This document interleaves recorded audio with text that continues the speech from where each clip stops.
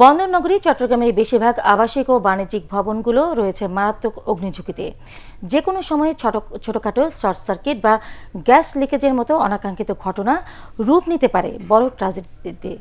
Fire service বলছে, চট্টগ্রামে ৯৭% বহুতল ভবনে কোনো ধরনের অগ্নি নির্বাপন ব্যবস্থা নেই। সিডিএ কর্তৃপক্ষ জানিয়েছে, নিরাপত্তা নিশ্চিত করতে নগরীতে শিগগিরই কঠোর অভিযান চালানো হবে। চট্টগ্রাম থেকে আরও জানাচ্ছেন তামিম মাহমুদ। হাজার হাজার দোকান আর গুদামে ঠাসা চট্টগ্রামের ব্যস্ত বাণিজ্য কেন্দ্র রিয়াজউদ্দিন বাজার ও তামাকোমুন্ডি লেন।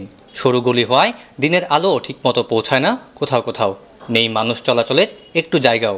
এ দু এলাকায় রয়েছে ছোট বড় মিলিয়ে অন্তত ১২,০০০-এরও বেশি দোকান, কিন্তু আগুন লাগলে নেভানোর কোনো ব্যবস্থা নেই। উল্টো ঝুঁকিপূর্ণভাবে রয়েছে বিদ্যুতের লাইন। একইভাবে নগরীর বিভিন্ন অভিজাত মার্কেট সহ অনেক বহুতল ভবনেও নেই পর্যাপ্ত অগ্নি নির্বাপন ব্যবস্থা। গায়ে গা লাগিয়ে দাঁড়িয়ে আছে বহুতল ভবনগুলো। ১০ তলা ১২ তলা এখানে বিল্ডিং আছে, আর যেভাবে কারেন্টের তারগুলি দেখছেন এগুলি তো আসলে ঝুঁকিপূর্ণ। এখানে কিন্তু আমরা সমিতিদেরকেও কিন্তু অনেকবার বলা হয়েছে এখানে যে ঠিক করবে কিন্তু অনেকবার বসে করবে, কিন্তু এখানে কিন্তু কোনো নাম নিশানা এখনো হয় না। এখানে তো আগুন লাগলে তো মানুষ তো বাঁচার কোনো উপায় নেই। ফায়ার সার্ভিস কর্তৃপক্ষের গত ১ বছরের জরিপে উঠে এসেছে আরও ভয়ঙ্কর তথ্য। চট্টগ্রামে মাত্র ৩% বহুতল ভবনের মালিক বিএমডিসি কোড অনুযায়ী বসবাসের ছাড়পত্র নিয়েছেন।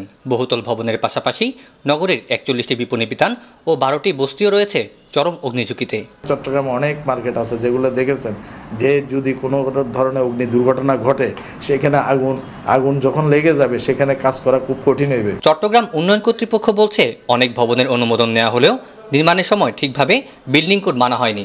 তাদের অজান্তে হোক অথবা কোনো সুযোগেই হোক, যারা এই ঝুঁকিপূর্ণ ভবনগুলো নির্মাণ করেছে তাদের বিরুদ্ধে কঠিন অভিযান শুরু হবে এবং এই অভিযানে আমরা কেউ পার পাবে না। এটা একটা সমন্বিত উদ্যোগ দরকার। সবাই আন্তরিকভাবে যদি চায় তাহলে আমার মনে হয় ধীরে ধীরে আমরা এই যে একটা সংস্কৃতি, আইন না মানার সংস্কৃতি, এর থেকে বের হয়ে আসতে পারবো। সংশ্লিষ্টরা বলছেন, ভবনে অগ্নিকাণ্ডের দায় কোনো সংস্থাই এড়াতে পারে না। তাই ভবন তৈরির সময় পর্যবেক্ষণ এবং নজরদারির পাশাপাশি আইনের সঠিক প্রয়োগ ও বাস্তবায়নে সরকারকে আরও কঠোর হওয়ার পরামর্শ নগরবিদদের।